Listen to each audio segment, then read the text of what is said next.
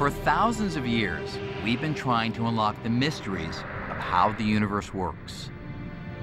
And we've done pretty well, coming up with a set of laws that describes the clear and certain motion of galaxies and stars and planets. But now we know, at a fundamental level, things are a lot more fuzzy, because we've discovered a revolutionary new set of laws that have completely transformed our picture of the universe. From outer space to the heart of New York City to the microscopic realm, our view of the world has shifted thanks to these strange and mysterious laws that are redefining our understanding of reality. They're the laws of quantum mechanics. Quantum mechanics rules over every atom and tiny particle in every piece of matter, in stars and planets, in rocks and buildings, and in you and me. We don't notice the strangeness of quantum mechanics in everyday life, but it's always there if you know where to look. You just have to change your perspective and get down to the tiniest of scales, to the level of atoms and the particles inside them. Down at the quantum level, the laws that govern this tiny realm appear completely different from the familiar laws that govern big, everyday objects. And once you catch a glimpse of them, you never look at the world in quite the same way. It's almost impossible to picture how weird things can get down at the smallest of scales.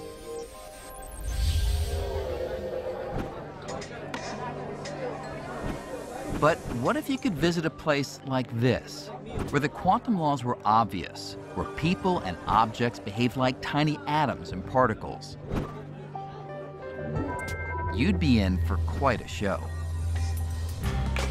Here, objects do things that seem crazy. I mean, in the quantum world, there's a sense in which things don't like to be tied down to just one location, or to follow just one path. It's almost as if things were in more than one place at a time.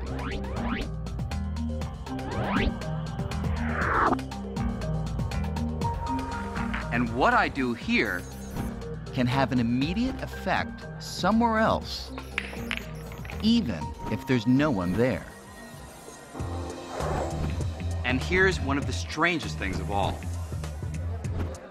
If people behave like the particles inside the atom, then most of the time, you wouldn't know exactly where they were.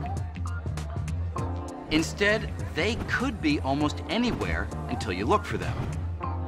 Hey, I'm gonna have what he's having. So why do we believe these bizarre laws? Well, for over 75 years, we've been using them to make predictions for how atoms and particles should behave. And in experiment after experiment, the quantum laws have always been right.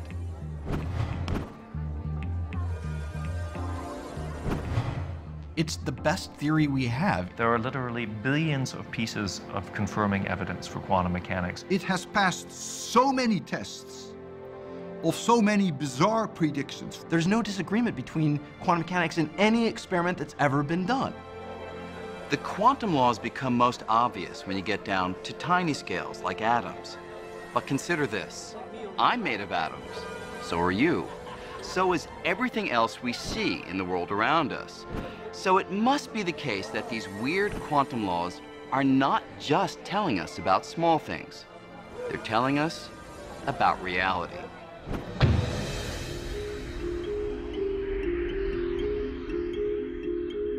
So how did we discover them? These strange laws that seem to contradict much of what we thought we knew about the universe. Not long ago, we thought we had it pretty much figured out. The rules that govern how planets orbit the sun, how a ball arcs through the sky, how ripples move across the surface of a pond, These laws were all spelled out in a series of equations called classical mechanics, and they allowed us to predict the behavior of things with certainty. It all seemed to be making perfect sense, until about 100 years ago, when scientists were struggling to explain some unusual properties of light. In particular, the kind of light that glowed from gases when they were heated in a glass tube. When scientists observed this light through a prism, they saw something they'd never expected. If you heated up some gas and looked at it through a prism, it formed lines.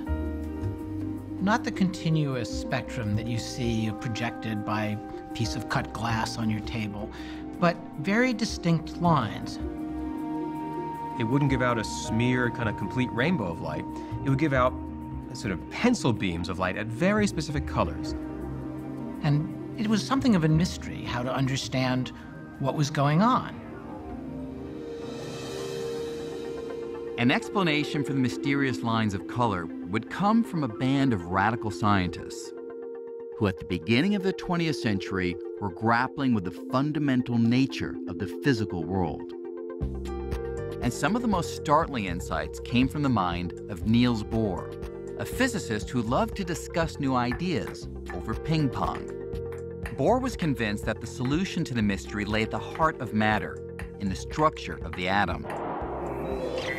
He thought that atoms resembled tiny solar systems, with even tinier particles called electrons orbiting around a nucleus, much the way the planets orbit around the sun. But Bohr proposed that unlike the solar system, electrons could not move in just any orbit. Instead, only certain orbits were allowed. And he had a really surprising and completely counter-physical idea, which was that there were definite states, fixed orbits that these electrons could have, and only those orbits. Bohr said that when an atom was heated, its electrons would become agitated and leap from one fixed orbit to another. Each downward leap would emit energy in the form of light in very specific wavelengths, and that's why atoms produce very specific colors. This is where we get the phrase, quantum leap. If it weren't for the quantum leap, you would have this smear of color coming out from an atom as it got excited or de-excited. But that's not what we see in the laboratory. You see very sharp reds and very sharp greens. It's the quantum leap that's the origin and the author of that sharp color. What made the quantum leap so surprising was that the electron goes directly from here to there, seemingly without moving through the space in between. It was as if Mars suddenly popped from its own orbit out to Jupiter. Bohr argued that the quantum leap arises from a fundamental and fundamentally weird property of electrons and atoms, that their energy comes in discrete chunks that cannot be subdivided, specific minimum quantities called quanta. And that's why there are only discrete, specific orbits that electrons can occupy.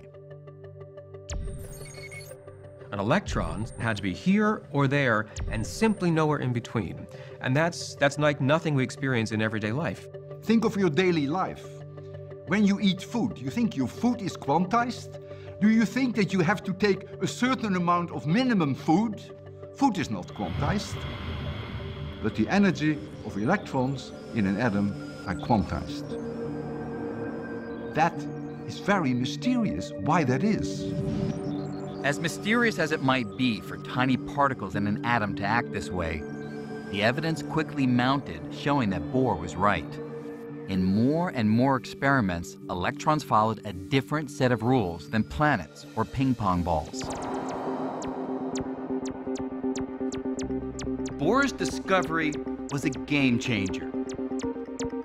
And with this new picture of the atom, Bohr and his colleagues found themselves on a collision course with the accepted laws of physics. The quantum leap was just the beginning. Soon Bohr's radical views would bring him head-to-head with one of the greatest physicists in history.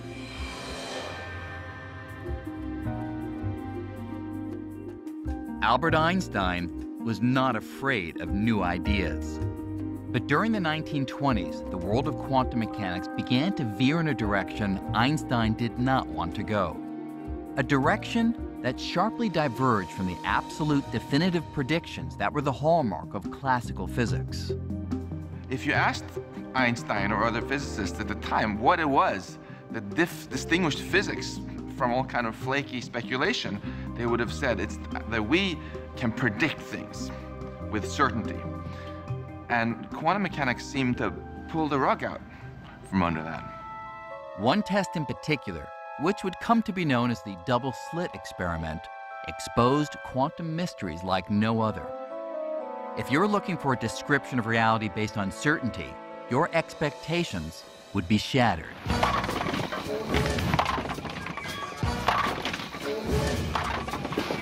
We can get a pretty good feel for the double-slit experiment and how dramatically it alters our picture of reality by carrying out a similar experiment, not on the scale of tiny particles, but on the scale of more ordinary objects, like those you'd find here in a bowling alley. But first, I need to make a couple of adjustments to the lane.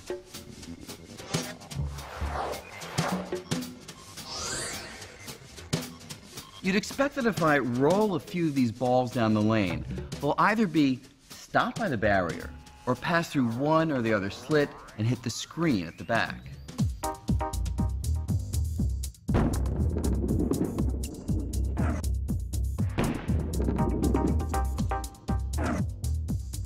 And in fact, that's just what happens.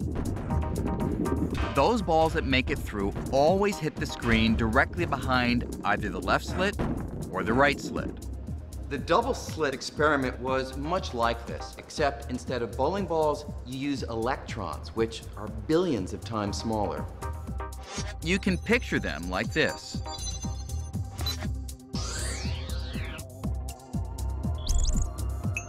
Let's see what happens if I throw a bunch of these balls. When electrons are hurled at the two slits, something very different happens on the other side. Instead of hitting just two areas, the electrons land all over the detector screen, creating a pattern of stripes, including some right between the two slits, the very place you'd think would be blocked. So, what's going on? Well, to physicists, even in the 1920s, this pattern could mean only one thing: waves. Waves do all kinds of interesting things, things that bowling balls would never do. They can split. They can combine. If I sent a wave of water through the double slits, it would split in two, and then the two sets of waves would intersect. Their peaks and valleys would combine, getting bigger in some places, smaller in others, and sometimes they'd cancel each other out. With the height of the water corresponding to brightness on the screen, the peaks and valleys would create a series of stripes and what's known as an interference pattern. So how could electrons, which are particles, form that pattern? How could a single electron end up in places a wave would go? Particles are particles, waves are waves. How can a particle be a wave? Unless you give up the idea that it's a particle and think, aha, this thing that I thought was a particle was actually a wave. A wave in an ocean? That's not a particle. The ocean is made out of particles, but the waves in the ocean are not particles. And rocks are not waves. Rocks are rocks. So a rock is an example of a particle, an ocean wave is an example of an ocean wave, and now somebody's telling you a rock is like an ocean wave. What? Back in the 1920s, when a version of this experiment was first done, scientists struggled to understand this wavy behavior. Some wondered if a single electron, while in motion, might spread out into a wave. And the physicist Erwin Schrödinger came up with an equation that seemed to describe it. Schrödinger thought that this wave was a description of an extended electron, that somehow an electron got smeared out and it was no longer a point, but was like a mush. There was a lot of argument about exactly what this represented. Finally, a physicist named Max Born came up with a new and revolutionary idea for what the wave equation described. Born said the wave is not a smeared out electron or anything else previously encountered in science. Instead, he declared it's something that's really peculiar, a probability wave. That is, Born argued that the size of the wave at any location predicts the likelihood of the electron being found there. Where the wave is big, that's not where most of the electron is. That's where the electron is most likely to be. And that's just very strange, right? So the electron on its own seems to be a jumble of possibilities. You're not allowed to ask, where is the electron right now? You are allowed to ask, if I look for the electron in this little particular part of space, what is the likelihood I will find it there?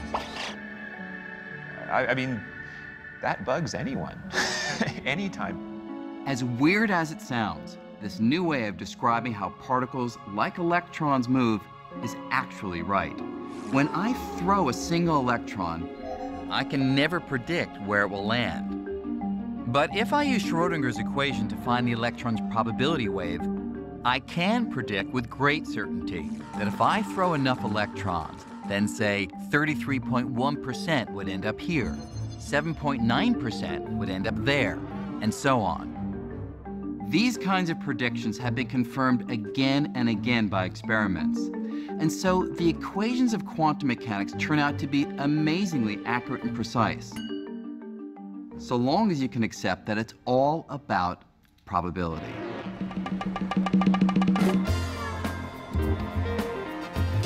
If you think that probability means you're reduced to guessing, the casinos of Las Vegas are ready to prove you wrong. Try your hand at any one of these games of chance, and you can see the power of probability.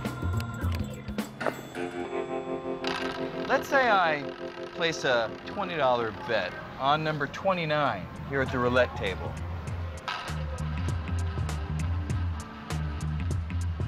The house doesn't know whether I'll win on this spin, or the next, or the next. 1. But it does know the probability that I'll win. In this game, it's 1 in 38. 21.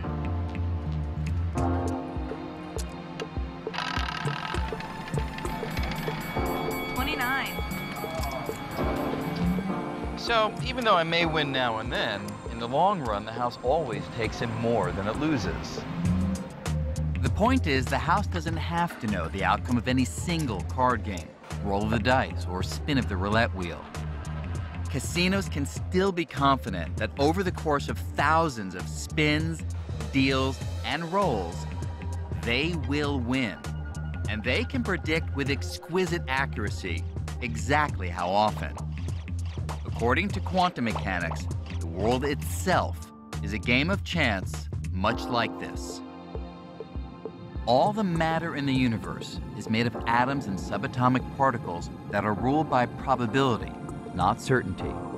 At base, nature is described by an inherently probabilistic theory. And that is highly counterintuitive and something which many people would find difficulty accepting. One person who found it difficult was Einstein. Einstein could not believe that the fundamental nature of reality at the deepest level was determined by chance. And this is what Einstein could not accept. Einstein said, God does not throw dice. He didn't like the idea that we couldn't with certainty say this happens or that happens. But a lot of other physicists weren't so put off by probability, because the equations of quantum mechanics gave them the power to predict the behavior of groups of atoms and tiny particles with astounding precision.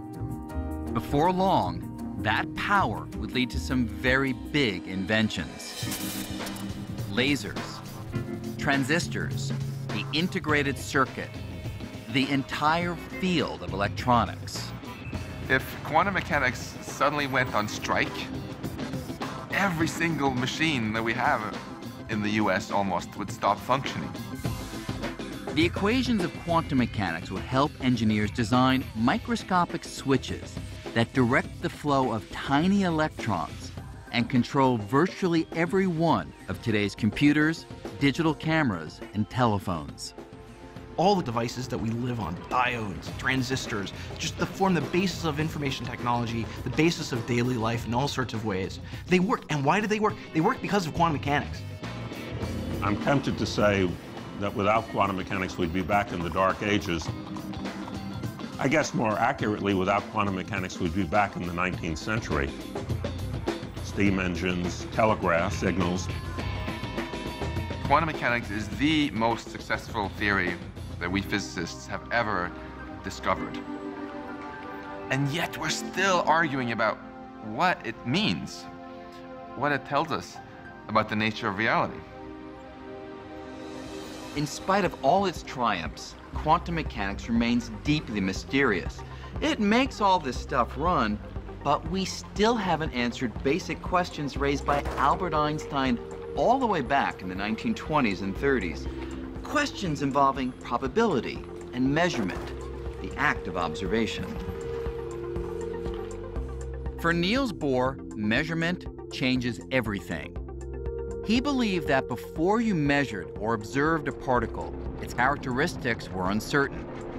For example, an electron in the double-slit experiment. Before the detector at the back pinpoints its location, it could be almost anywhere with a whole range of possibilities, until the moment you observe it. And only at that point will the location's uncertainty disappear. According to Bohr's approach to quantum mechanics, when you measure a particle, the act of measurement forces the particle to relinquish all of the possible places it could have been and select one definite location where you find it. The act of measurement is what forces the particle to make that choice. Niels Bohr accepted that the nature of reality was inherently fuzzy, but not Einstein. He believed in certainty, not just when something is measured or looked at, but all the time. As Einstein said, I like to think the moon is there, even when I'm not looking at it. That's what Einstein was so upset about. Do we really think the reality of the universe rests on whether or not we happen to open our eyes? That's just bizarre. Einstein was convinced something was missing from quantum theory, something that would describe all the detailed features of particles, like their locations, even when you were not looking at them.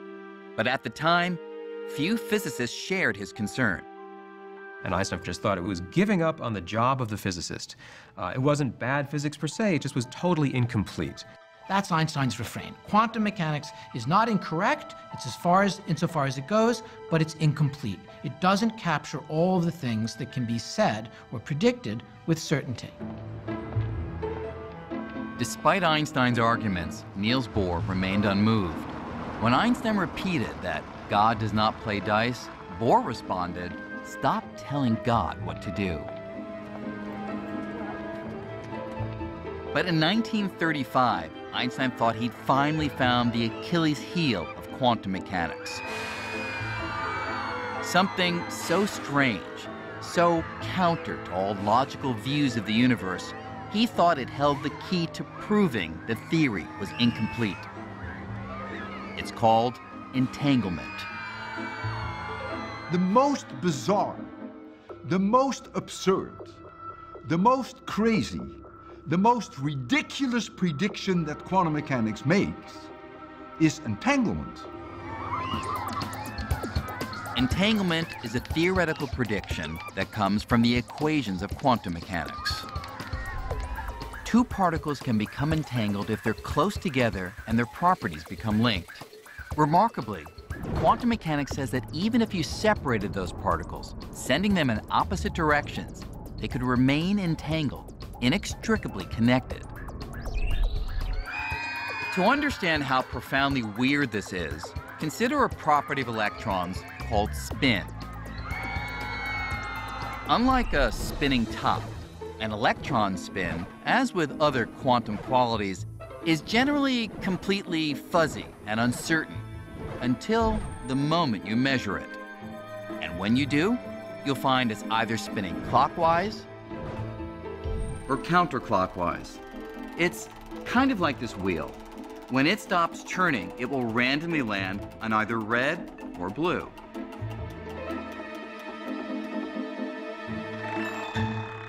Now imagine a second wheel. If these two wheels behave like two entangled electrons, then every time one landed red, the other is guaranteed to land on blue. And vice versa. Now, since the wheels are not connected, that's suspicious enough. But the quantum mechanics embraced by Niels Bohr and his colleagues went even further, predicting that if one of the pair were far away, even on the moon, with no wires or transmitters connecting them, still, if you look at one and find red, the other is sure to be blue. In other words, if you measured a particle here, not only would you affect it, but your measurement would also affect its entangled partner, no matter how distant.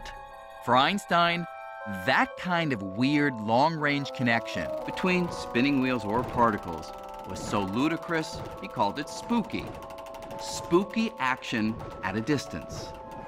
What's surprising is that when you make a measurement of one particle, you affect the state of the other particle. You change its state. There's no forces or pulleys or, telephone wires. There's nothing connecting those things, right? How could my choice to act here have anything to do with what happens over there? So there's no way they can communicate with each other. So it is completely bizarre. Einstein just could not accept that entanglement worked this way, convincing himself that only the math was weird, not reality. He agreed that entangled particles could exist, but he thought that there was a simpler explanation for why they were linked that did not involve a mysterious long-distance connection. Instead, he insisted that entangled particles were more like a pair of gloves. Imagine someone separates the two gloves, putting each in a case. Then that person delivers one of those cases to me and sends the other case to Antarctica.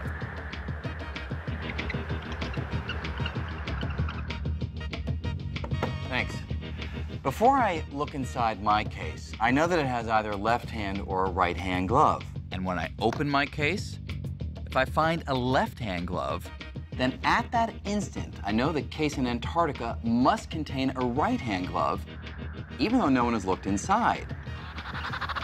There's nothing mysterious about this. Obviously, by looking inside the case, I've not affected either glove. This case has always had a left-hand glove, and the one in Antarctica has always had a right-hand glove. That was set from the moment the gloves were separated and packed away.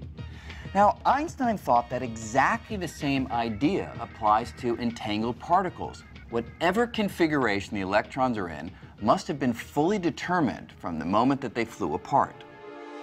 So, who was right? Bohr, who championed the equations that said that particles were like spinning wheels that could immediately link their random results even across great distances, or Einstein, who believed there was no spooky connection, but instead, everything was decided well before you looked.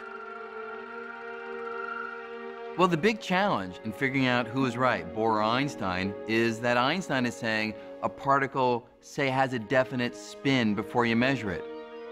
How do you check that, you say to Einstein? He says, well, measure it, and you'll find the definite spin. Bohr would say, but it's the act of measurement that brought that spin to a definite state. No one knew how to resolve the problem. So the whole question came to be considered philosophy, not science. In 1955, Einstein died, still convinced that quantum mechanics offered, at best, an incomplete picture of reality.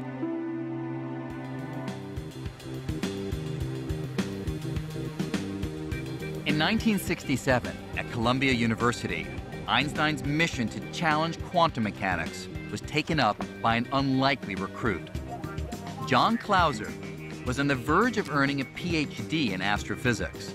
The only thing standing in his way was his grade in quantum mechanics. When I was still a graduate student, try as I might, I could not understand quantum mechanics.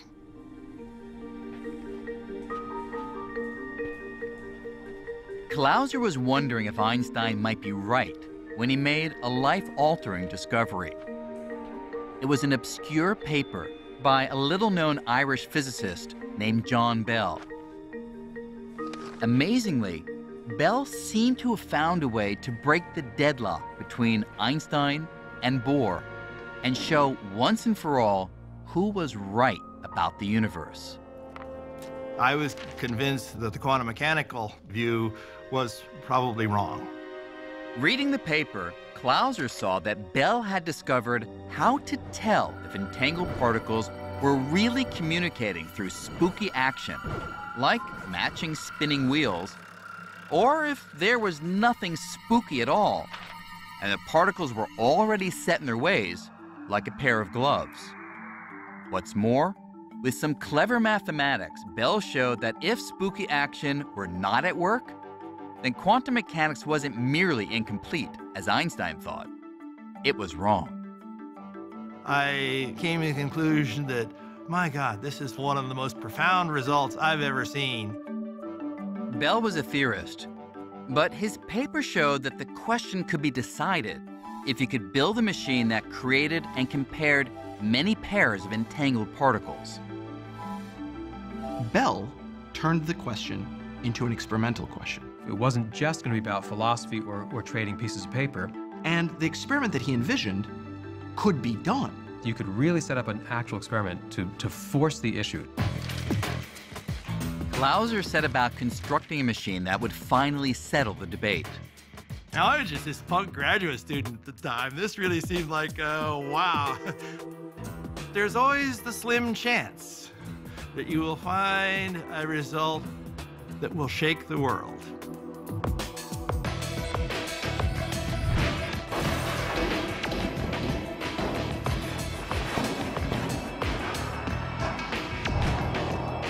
Clauser's machine could measure thousands of pairs of entangled particles and compare their spins in many different directions. As the results started coming in, Clauser was surprised and not happy. I kept asking myself, what have I done wrong? What mistakes have I made in this? Clauser repeated his experiments, and soon French physicist Alain Aspect developed a more sophisticated test. With significantly more definitive results, Aspect removed virtually all lingering doubt. Clauser's and Aspect's results are truly shocking. They prove that the math of quantum mechanics is right. Entanglement is real. Quantum particles can be linked across space. Measuring one thing can in fact instantly affect its distant partner, as if the space between them didn't even exist. The one thing that Einstein thought was impossible, spooky action at a distance, actually happens.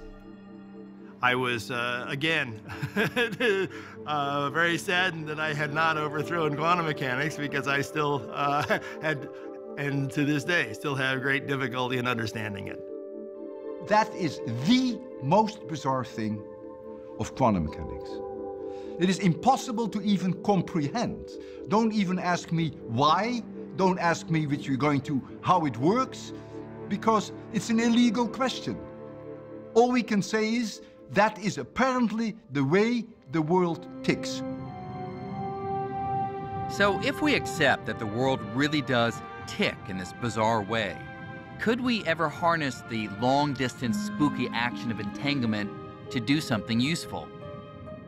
Well, one dream has been to somehow transport people and things from one place to another without crossing the space in between. In other words, teleportation. Beam me aboard. Energize. Energizing. Star Trek has always made beaming or teleporting look pretty convenient. It seems like pure science fiction, but could entanglement make it possible? Remarkably, tests are already underway here on the Canary Islands off the coast of Africa. We do the experiments here on the Canary Islands because you have 2 observatories, and after all, it's a nice environment. Anton Zeilinger is a long way from teleporting himself or any other human. But he is trying to use quantum entanglement to teleport tiny individual particles, in this case, photons, particles of light. Nanometers, it says. He starts by generating a pair of entangled photons in a lab on the island of La Palma. One entangled photon stays on La Palma, while the other is sent by laser to the island of Tenerife, 89 miles away. Now Zeilinger brings in a third photon, the one he wants to teleport, and has it interact with the entangled photon on La Palma. The team studies the interaction, comparing the quantum states of the 2 particles.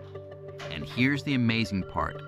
Because of spooky action, the team's able to use that comparison to transform the entangled photon on the distant island into an identical copy of that third photon.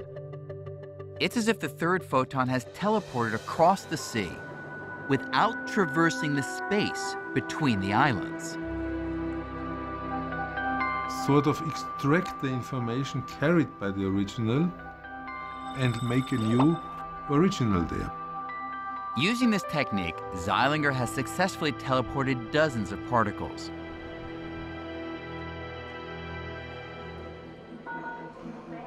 But could this go even further? Since we're made of particles, could this process make human teleportation possible one day?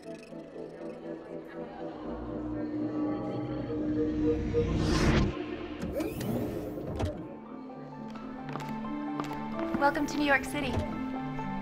Let's say I want to get to Paris for a quick lunch. Well, in theory, entanglement might someday make that possible. Here's what I'd need. A chamber of particles here in New York that's entangled with another chamber of particles in Paris. Right this way, Mr. Green. I would step into a pod that acts sort of like a scanner or a fax machine. While the device scans the huge number of particles in my body, more particles than there are stars in the observable universe, it's jointly scanning the particles in the other chamber, and it creates a list that compares the quantum state of the 2 sets of particles. And here's where entanglement comes in. Because of spooky action at a distance, that list also reveals how the original state of my particles is related to the state of the particles in Paris. Next, the operator sends that list to Paris. There, they use the data to reconstruct the exact quantum state of every single one of my particles. And a new me materializes. It's not that the particles traveled from New York to Paris. It's that entanglement allows my quantum state to be extracted in New York and reconstituted in Paris, down to the last particle.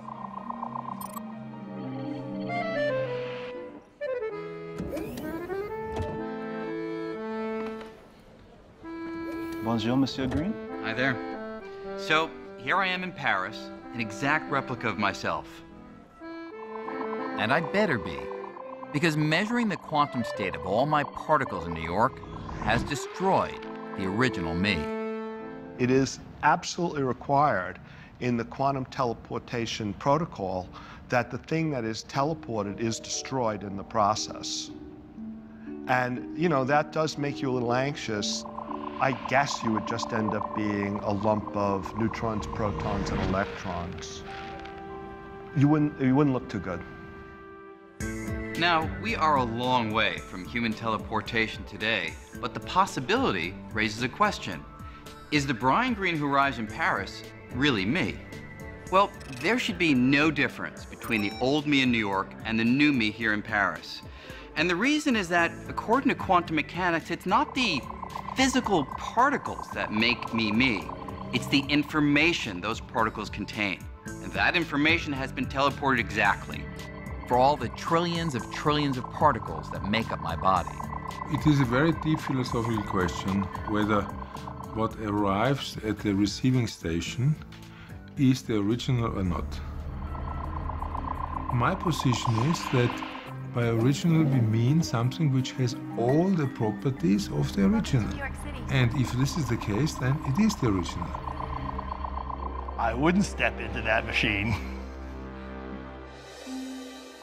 Whether or not human teleportation ever becomes a reality, the fuzzy uncertainty of quantum mechanics has all sorts of other potential applications. Here at MIT, Seth Lloyd is one of many researchers trying to harness quantum mechanics in powerful new ways. Quantum mechanics is weird. That's just the way it is. So, you know, life is dealing us weird lemons. Can we make some weird lemonade from this? Lloyd's weird lemonade comes in the form of a quantum computer. These are the guts of a quantum computer. This gold and brass contraption might not look anything like your familiar laptop, but at its heart, it speaks the same language: binary code, a computer language spelled out in zeros and ones, called bits. So the smallest chunk of information is a bit. And what a computer does is simply busts up the information to the smallest chunks and then flips them really, really, really rapidly. This quantum computer speaks in bits, but unlike a conventional bit, which at any moment can be either 0 or 1, a quantum bit is much more flexible. You know, something here can be a bit. Here is 0, there is 1. That's a bit of information. So if you can have something that's here and there at the same time, then you have a quantum bit, or qubit. Just as an electron can be a fuzzy mixture of spinning clockwise and counterclockwise, a quantum bit can be a fuzzy mixture of being a 0 and a 1. And so a qubit can multitask. Then it means you can do computations in ways that our classical brains could not have dreamed of. In theory, quantum bits could be made from anything that acts in a quantum way, like an electron or an atom. The qubits at the heart of this computer are tiny superconducting circuits built with nanotechnology that can run in 2 directions at once. Since quantum bits are so good at multitasking, if we can figure out how to get qubits to work together to solve problems, our computing power could explode exponentially. To get a feel for why a quantum computer would be so powerful, imagine being trapped in the middle of a hedge maze.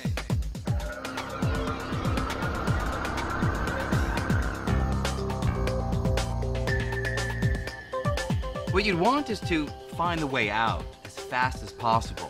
The problem is there are so many options. And I just have to try them out, one at a time. That means I'm going to hit lots of dead ends, go down lots of blind alleys, and make lots of wrong turns before I finally get lucky and find the exit. And that's pretty much how today's computers solve problems. Though they do it very quickly, they only carry out one task at a time, just like I can only investigate one path at a time in the maze. But if I could try all the possibilities at once, it would be a different story. And that's kind of how quantum computing works. Since particles can, in a sense, be in many places at once, the computer could investigate a huge number of paths or solutions at the same time and find the correct one in a snap. Now, a maze like this only has a limited number of routes to explore, so a conventional computer could find the way out pretty quickly. But imagine a problem with millions or billions of variables, like predicting the weather far in advance. We might be able to forecast natural disasters like earthquakes or tornadoes. Solving that kind of problem right now would be impossible because it would take a ridiculously huge computer. But a quantum computer could get the job done with just a few hundred atoms. And so the brain of that computer, it would be smaller than a grain of sand. There's no doubt we're getting better and better at harnessing the power of the quantum world. And who knows where that could take us. But we can't forget that at the heart of this theory, which has given us so much, there is still a gaping hole. All the weirdness down at the quantum level, at the scale of atoms and particles, where does the weirdness go? Why can things in the quantum world hover in a state of uncertainty, seemingly being partly here and partly there, with so many possibilities, while you and I, who after all are made of atoms and particles, seem to always be stuck in a single, definite state? We are always either here or there. Niels Bohr offered no real explanation for why all the weird fuzziness of the quantum world seems to vanish as things increase in size. As powerful and accurate as quantum mechanics has proven to be, scientists are still struggling to figure this out. Some believe that there's some detail missing in the equations of quantum mechanics. And so, even though there are multiple possibilities in the tiny world, the missing details would adjust the numbers on our way up from atoms to objects in the big world so that it would become clear that all but one of those possibilities disappear, resulting in a single certain outcome. Other physicists believe that all of the possibilities that exist in the quantum world, they never do go away. Instead, each and every possible outcome actually happens. Only most of them happen in other universes, parallel to our own. It's a mind-blowing idea, but reality could go beyond the one universe we all see and be constantly branching off, creating new, alternative worlds where every possibility gets played out. This is the frontier of quantum mechanics, and no one knows where it will lead. The very fact that our reality is much grander than we thought, much more strange and mysterious than we thought, is to me also very beautiful and awe-inspiring. The beauty of science is that it allows you to learn things which go beyond your wildest dreams. And quantum mechanics is the epitome of that. After you learn quantum mechanics, you're never really the same again. As strange as quantum mechanics may be, what's now clear is that there's no boundary between the worlds of the tiny and the big. Instead, these laws apply everywhere, and it's just that their weird features are most apparent when things are small. And so the discovery of quantum mechanics has revealed a reality, our reality, that's both shocking and thrilling, bringing us that much closer to fully understanding the fabric of the cosmos.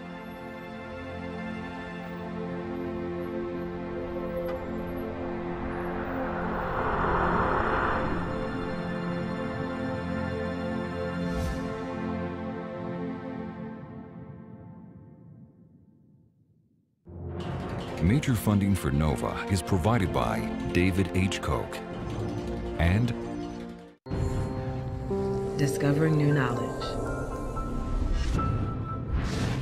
HHMI, and by the Corporation for Public Broadcasting, and by contributions to your PBS station from viewers like you. Thank you.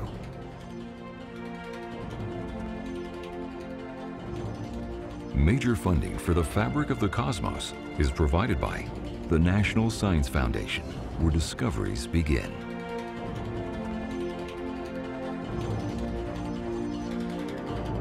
And The Alfred P. Sloan Foundation, supporting original research and public understanding of science, technology, engineering, and mathematics. Additional funding is provided by the Arthur Vining Davis Foundations, dedicated to strengthening America's future through education. The U.S. Department of Energy's Office of Science, and the George D. Smith Fund.